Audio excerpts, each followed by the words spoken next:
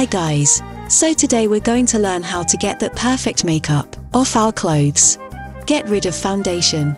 Step 1. Carefully dab your foundation stain with an oil-free makeup remover.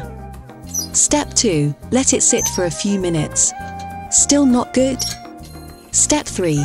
Dab with rubbing alcohol. Step 4. Rinse your garment with water.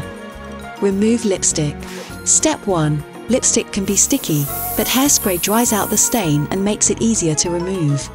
Rubbing alcohol will also do the trick.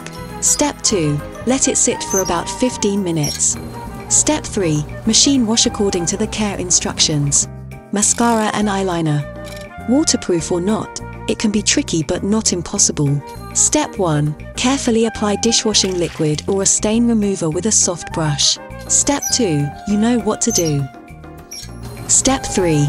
This too needs to be washed. The end.